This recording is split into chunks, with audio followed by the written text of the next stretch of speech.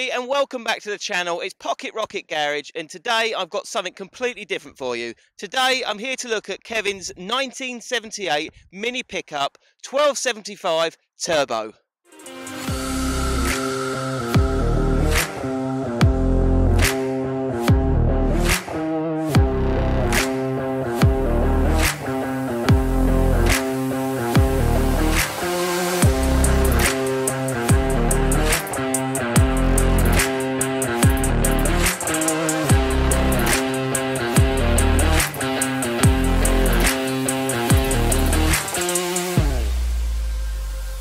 Now, looking at Kevin's Mini, it looks really standard from the outside. So we've got 10-inch rose petals on it.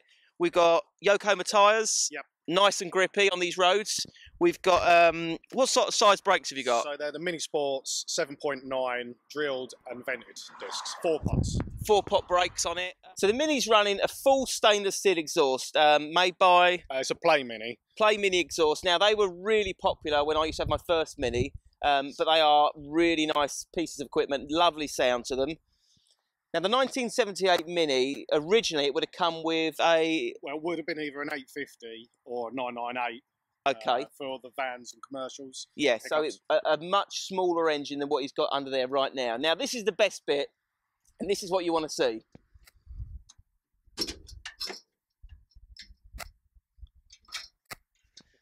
So this is a 1275 Metro turbo engine. Now, is the block standard?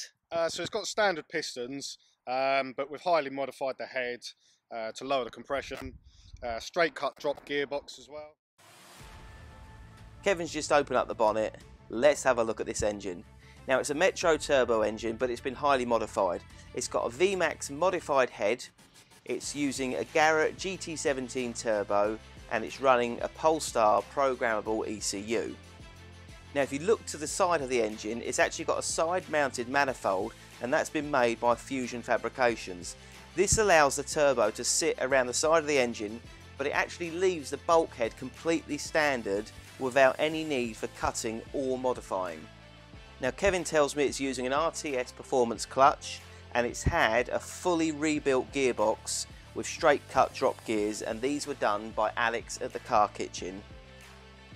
Now, it's using a smaller alternator that's been relocated at the bottom of the engine but at the front by the grille. Now, that's to make room for the huge custom intercooler, again made by Alex at the Car Kitchen. He's also made a custom oil catch can, and whilst the whole car was at the Car Kitchen, Alex has given it a full rolling road setup, and it's produced about 145 brake horsepower. So we're going to go out in the car now, and I'm going to get to see what it's like.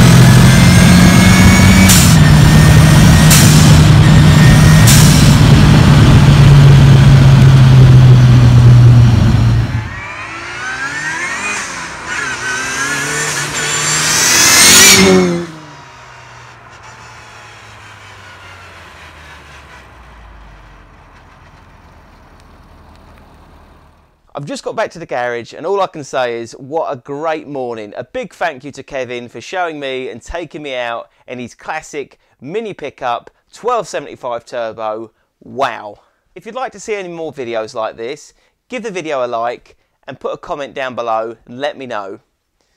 It's given me the incentive to get going on my Mini even more. I want to get it done as quick as I can. I want to get it out on the road, because once you've gone back out in a Mini, it gives you a massive smile and you just realise how much fun they are.